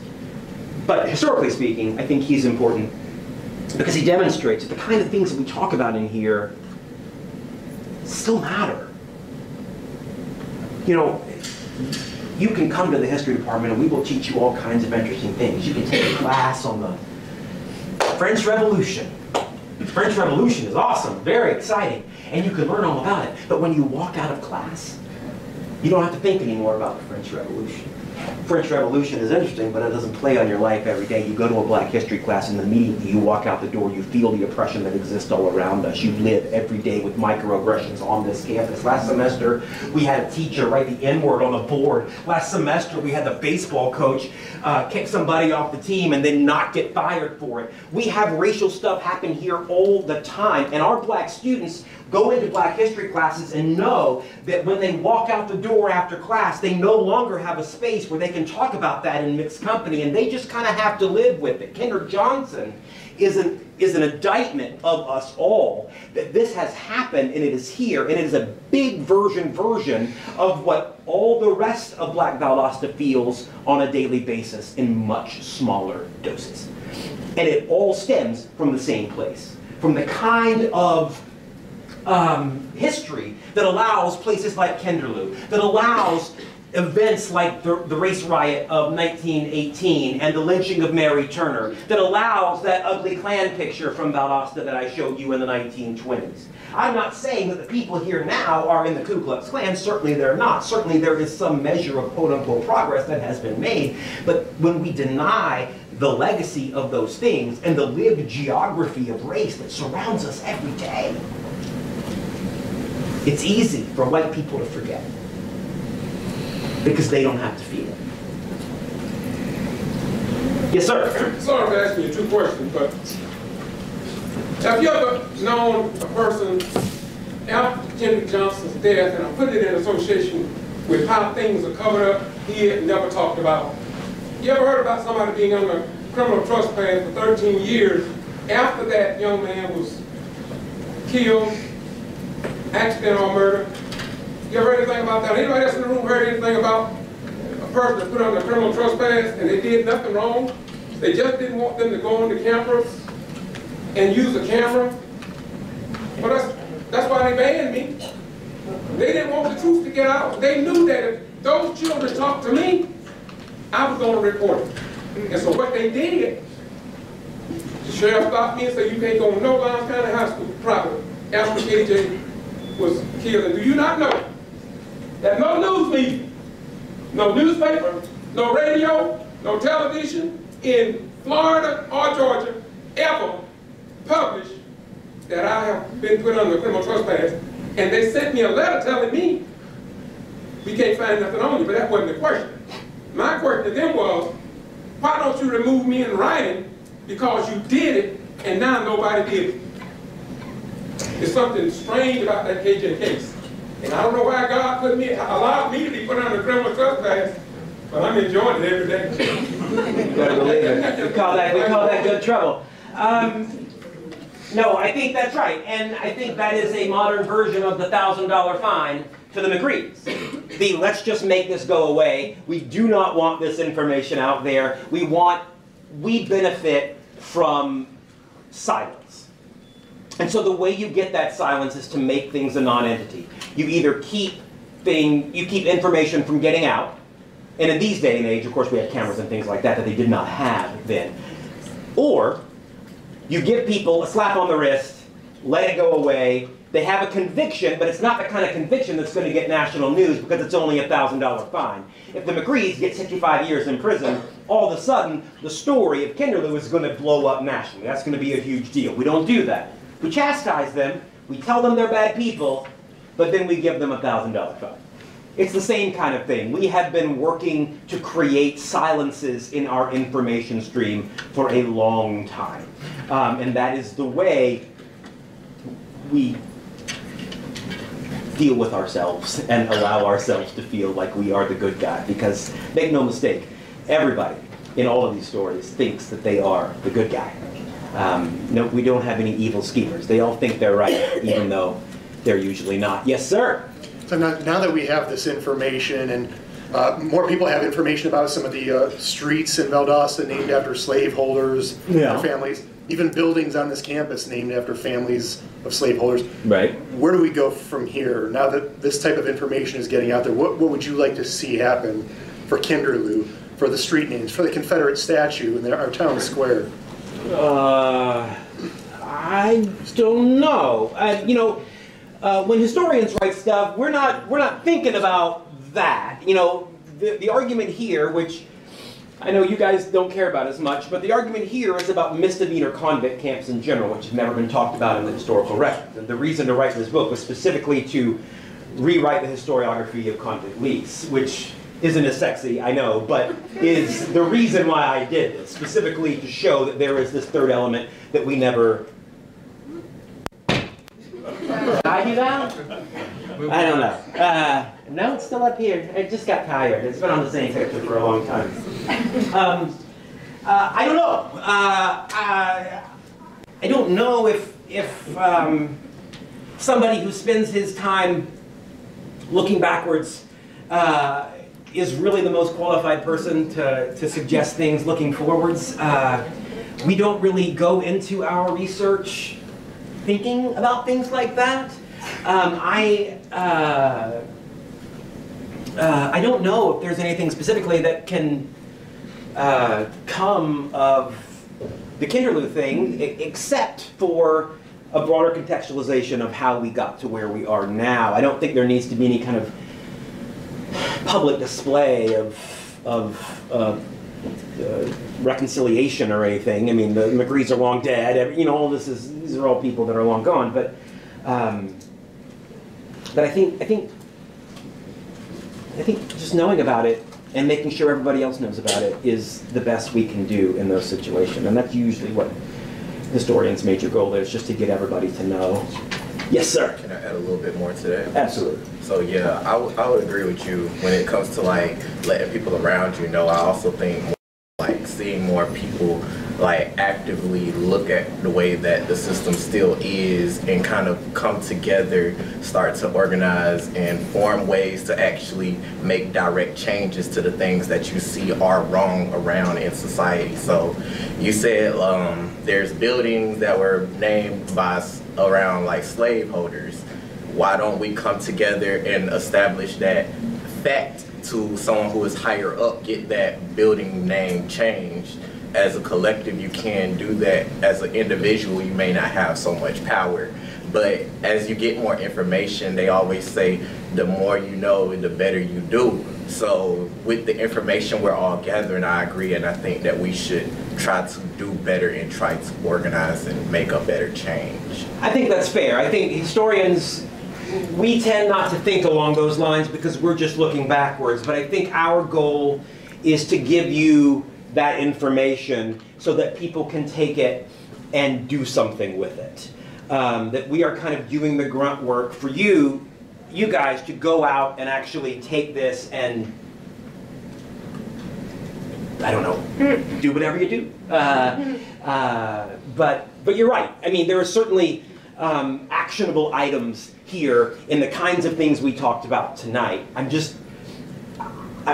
not 100% sure what those might be exactly, because we spend most of our time just dealing with dead people. We're not great with people who are actually alive. We're far more comfortable with dead people. Yes, ma'am. So, I guess perhaps it would be, I'm just adding to the conversation. Okay. So maybe it would help to hear from another black person. Especially a black person who's kind of come, so I grew up in abject poverty, and then I moved in with a very much upper class relative. I have seen the difference in treatment. I've seen the difference in treatment between when I have my hair straightened versus when I have locks. Oh, yeah. When I talk in the dialect that I speak at home versus the dialect that I'm speaking to you guys in now. So I think that is one actionable thing that can be done, and I'm actually sorry addressing this to the white people in the room. When you leave from the north side of Vadosta and you enter the south side, why is it that you feel a little bit threatened if you see a group of black people? When you see someone with sagging pants, when you see a black boy in a hoodie, those are things to question about yourself. And it's going to hurt, but you have to realize that racism is not individual. Racism is embedded into every part of our country. That is true. So, and it's kind of a cruel irony too, because people will deny that segregation still exists, but there's a black side and there's a white side. Okay, we have the Kinderlou Golf Boys Club, right? The plantation was named Kinderlou, Children of Lou. So, and we know what family owns the Kinderlou Golf Club. Their name is actually on the buildings here. We have the Kinderlou Plantation Home, which is also on Kinderlou Plantation Neighborhood, which is also on North Side. We know what racial demographic makes up that area. We know what major highway was built through what neighborhood. So, again, there are certain things that you can acknowledge, certain things you can start to question. It does not make you a bad person when you realize, I feel some type of way towards, you know, a woman who is talking, quote unquote, ghetto, you know. It just means that you grew up in America. The schools did not give you the tools to handle it. And you have the opportunity, and everyone has access to the internet now. You have the ability to make that change and start questioning those things yourself. So that's more so my comment. Start listening to and talking to black people a little bit more too. Ones who aren't respectable. So that's the term. That's the term. I would be a respectable one. I've been told I'm not like other ones, but at the same time, I've also been called the N-word. I'm only 21 years old. So, yeah. That's true. That is certainly a reality for a lot of people. There is a divide between our black college population here and the town population, who never really has those kinds of opportunities. W.B. Du Bois called that double consciousness, this idea that to be black in America means you have to be two people at once. You are one person around your own people, and then you have to create these masks, what he called a veil, around mixed company. That was true from the earliest days of slavery, when slaves survived by pretending to be stupid in front of owners because that's what they knew they wanted, even though they were obviously very smart, knew exactly what was going on, all the way up till today. That has never changed. That code switching that exists for everybody that has to live as a minority in America, that is part of it. You're absolutely right, and that is definitional, and does end up creating rifts between, say, for example, the college campus and its quote-unquote quasi-respectability and everybody else who doesn't have those opportunities. Yes, ma'am. You just reminded me of, like when you said, the two different personalities. So my mom, she would say, well, my mom, she works at events in Cornell, and she works like at the front desk, so most of the time, like, them people would come up there with an attitude. And my mama, she would tell me, sometimes they'll either get Katrina with a K or Katrina with a C. No, right, absolutely. No, you gotta have both, right? You gotta have both. And it does condition how you respond to people. And There have been cognitive scientists who have shown us that it also conditions how your brain works. That your brain can actually work in two different ways depending on how you have code switched to engage in certain kinds of behavior. The kinds of code switching that people like me would never have to do. I can just be whoever I am, wherever I want to be. My brain doesn't go into that change. I don't have to do that snap back and have two separate cognitive ways of seeing the world because I've never had it ingrained in me in this double consciousness. And so we're not just talking about behavioral stuff. We're talking about actually switching brain chemistry for the bulk of the black population, particularly in the South, where there is a more critical mass of racial difference in a way that there isn't in some other parts of the country. Yes, ma'am. Is there anything in your research that showed exactly where the McCree house was located? No. Well, yes and no. I'm probably not the best person to answer that. Okay, now let's see if we can get this to turn back on. Shows the farmland, and I can email later. Yeah, and I have, and we have a map drawn for us by, that is available at, I don't know what happened. I don't know. It's not, I'm pushing. I'm assuming with 8,000 acres, it was both sides of the interstate. Or the Right. So what originally happened, so there was one major plantation house. When the guy dies, the land splits into 4, and they build 4 plantation. So we're really talking about 5 kind of plantation mansions on the property. 3 of them were engaged in this kind of labor. One of them just kind of did his own thing. He was kind of the weirdo. But the other 3 were doing that. And so we have 5 different houses. All 5 of them were destroyed by fire eventually. So none of them are around anymore. We don't have any remains of them, but we do have a plot out kind of where they might be, just on a hand-drawn map that I cannot re-show you because I'll try to turn it on. Because of this. Any other questions? Are the McCrees buried in Vadosta? Yeah, there's a McCree Street. I mean, speaking of streets, there's a McCree Street, absolutely. They were big-time people. Yes, they are mostly buried in Vadosta because by the time most of them died, they had moved out from Kinderlou. They had sold off. They had lost their fortune after the death of Convict Lease and had moved to Vadosta. So to move into town. And they were living in small houses here because their fortune was gone. They were not wealthy when they died. They were not as vaunted as they had been in the late 1800s and the first decade of the 20th century. But yes, they die in Vadosta. Yeah. Was Lou one of the 4 children? Were they all boys? All boys. And she was a wife of one of the boys? No. She was the sister of their father. George McCree was kind of the patriarch of the family. His wife has these 4 kids and then dies very young. And his sister, Lou, who did not live in the area, came and moved to Kinderlou to help him raise the children. And since they are of German heritage, they named the plantation Kinderlou in honor of her for coming and moving here and helping to raise the boys who would become the landowners of Kinderlou. So she was their, I guess, aunt. You keep referencing the South. Do you think the North is better? No. Well, I mean, I think the North is different. I think the North is different. I think there's a critical mass of black people here that they don't have in most northern areas except in urban hubs. I mean, we still have more than 50% of the black population in the South.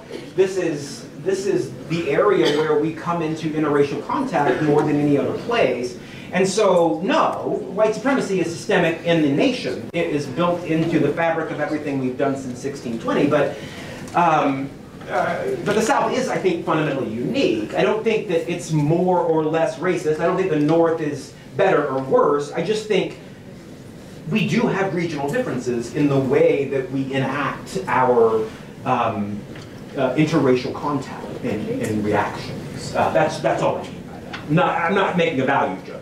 I'm just saying that there is different ways of that interacting because we have such. I mean, our population in Vadosta is majority black. The last short comment. I'm retired military. Uh-huh. I'm from down south. And I respect the Caucasians better, the ones that were down south, than the ones up north. And the reason being, they let us know they didn't like you. They're honest. There, That's right. They do it with a frown, not a smile. All right, everybody, we are all tired, so everybody is leaving. Thank you for coming. We really appreciate it. Have a great night. Not sure what happened. Yeah, I don't know. That was weird. I mean, when I was over here, I kind of bumped it, and that's when it turned off, so maybe it was me. I don't know. All right, thanks. Of course. The book will be out. The book will be out in, I think, probably November. It's at the press. It's doing all the stuff. So the book on Kinderlou should be out in November. Yeah, we're doing that book signing. You can if you want. Okay. Hey, man. Sure. I mean, that won't be for the next. But yeah. Sure. Thank you.